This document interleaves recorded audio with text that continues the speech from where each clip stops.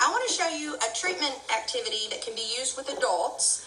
My sister, who is in OTA school, just made this with the adults that she works with in a skilled nursing facility, and I'll describe to you what it is first.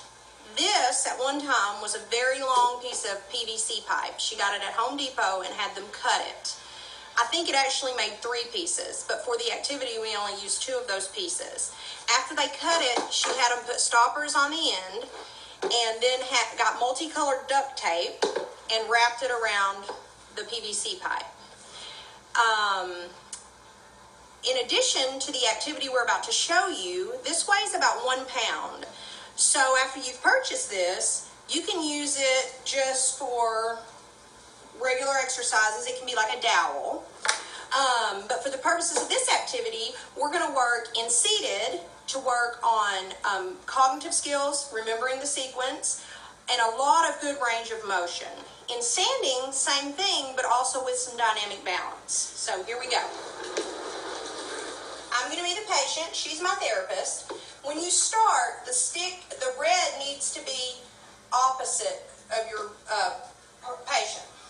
So what we're going to do is we're going to tap the red on red, yellow on yellow, and the blue on blue. So I have to remember that.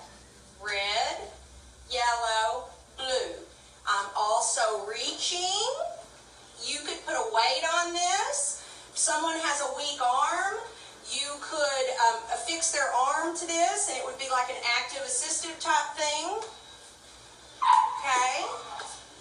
Now we're going to stand up and work on a little balance.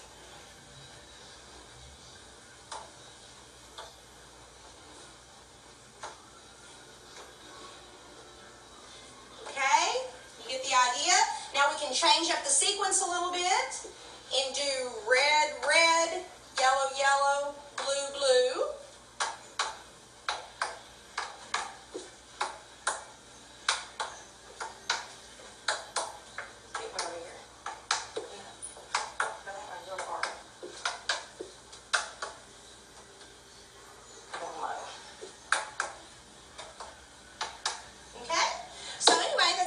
Activity. We have a tendency to post a lot of kid-related activities, so maybe that'll help somebody out if you are doing an internship and you have to make something for the facility where you are. Thanks.